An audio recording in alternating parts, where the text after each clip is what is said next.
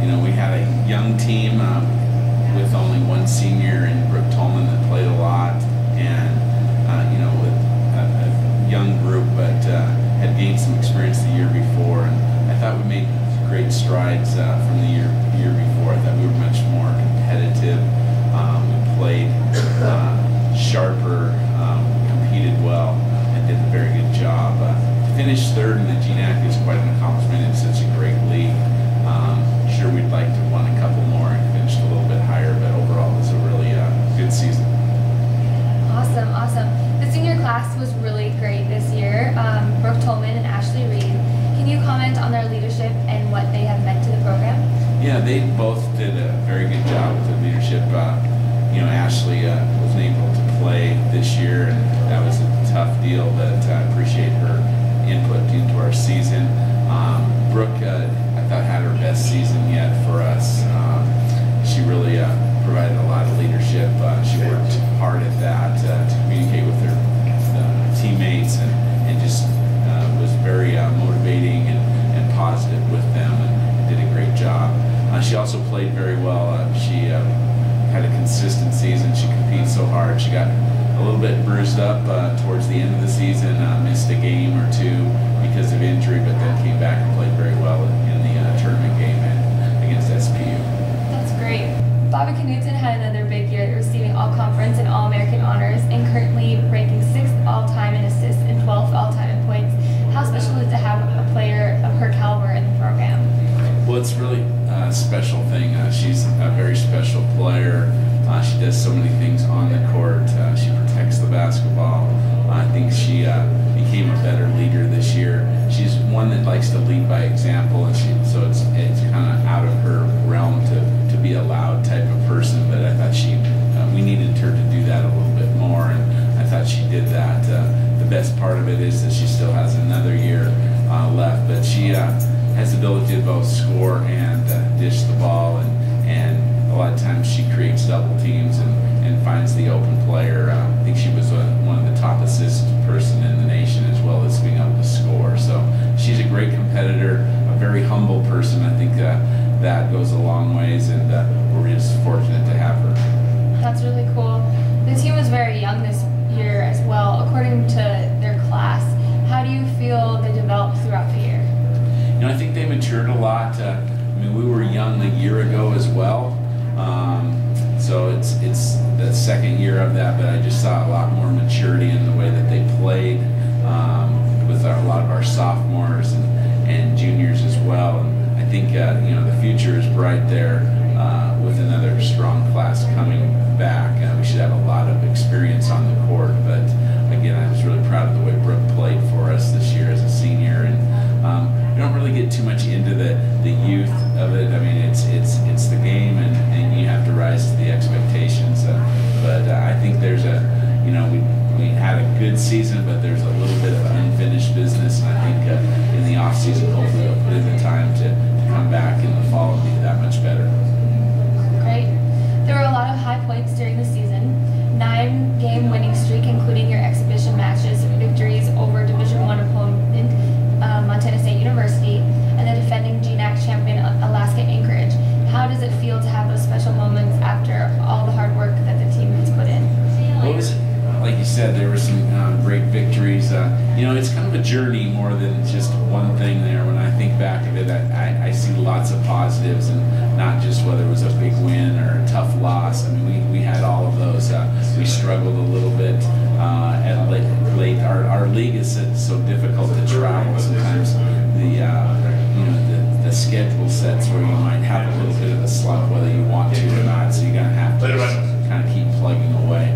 But we did play very well in December. Got off to a good month. Had a good month there.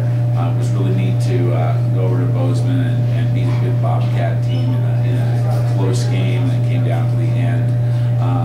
But our league is, it might be Division II in name, but there's so many really good teams, and so it was nice to beat Anchorage. It's been a while since we've done that. We had some other big wins, but our league was still loaded, and we just couldn't quite get over the hump against Western Washington and Simon Fraser, who were both great teams and actually went on to play in both the league championship and then also the the regional championship. So,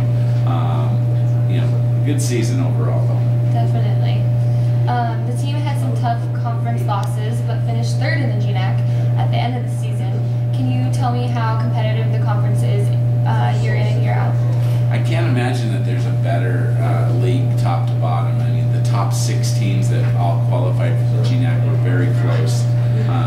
We finished third. We were 1 game out ahead of the 6th place, and if we would have, lost our last game, we would have been 6th. And there just really was not any advantage there between 3 through 6. So those teams were just that close, and they either of them could beat each other on any given night. So I think that again next year it'll be similar. It's just there's a lot of talent.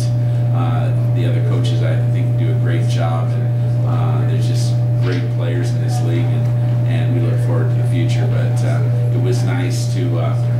On the final weekend of the season, we needed to win 2 road games to finish third, and that's very difficult in our league, but we were able to play very well and get a big win at NNU and then come back at Central and win. So to get third was quite an accomplishment. That is really cool. After the team had a successful first half of the season, the team suffered several setbacks during the second half, but managed to finish strong. How were you able to keep the team focused throughout the season? Well, we just did our regular thing, had good leadership, that's the first thing, had great assistant coaches that worked hard. Like I said, I didn't feel, we did lose, I think it was 4 games in a row towards the end, but a couple of them were home games against Western Washington and Simon Fraser, were both ranked in the top 10 nationally, and we definitely wanted to beat them, we just couldn't quite get it done, and we had a couple tough road losses. One of them was at SPU that, again, the balance of the league. So just the way the schedule works, if you're not careful, I mean, it's easy to drop 2 or 3 in a row here. And you really, you just have to kind of regroup and stay positive and move on, maybe make an adjustment or 2, but don't doubt yourself. And we eventually did come out of that. I think next year's team will be a little bit deeper, and I think that we need that because of the travel and the great teams in this league. I thought have a little bit more depth, and if we can establish more depth next year, I think we'll be even tougher. You received both team and individual awards for your merits on and off the court. Can you comment on the type of student athletes you have in the program? Well, we have I think it's just a very high character student athlete. They do a very good job in the classroom. I think our GPA first semester was approximately 3.5, and I'm expecting them to do another great semester right now at the end of this one. So they understand that they are here to get an education. I don't have character problems. I mean, I just feel very fortunate to work with them on a daily basis. They truly care about each other, and I think they care about their school and their community. So their families can be very proud of them. Now that it is off season, where does your focus shift to? Well, this time of year, as coach, you're always recruiting. Whether it's for this coming fall, if there's a little bit to do there, or even starting to look at juniors and the year after. Kind of having postseason meetings with players and getting organized, and then doing some spring weights and conditioning. The finals comes up pretty fast, so the late April that will hit, and then the players will go home for the summer. Some are local, some are not, and we have high expectations for them to what they need to do during the summer to get better, and we'll come back in September and get started with school and another year. That's really good. What can we expect from the women's basketball team in 2013? Well, I think we're going to hopefully take another move forward. I think we have a great returning group of players. I think they're motivated. They know that they can compete at the top of this tough league. And I think we're going to add a few new pieces to the puzzle to, like I said, to improve that depth. And I think our talent level is going to be extremely well. You got to hope for a little luck, whether it's a close game here or there. We want to try to stay injury-free, those type of things you can't control. But I think we have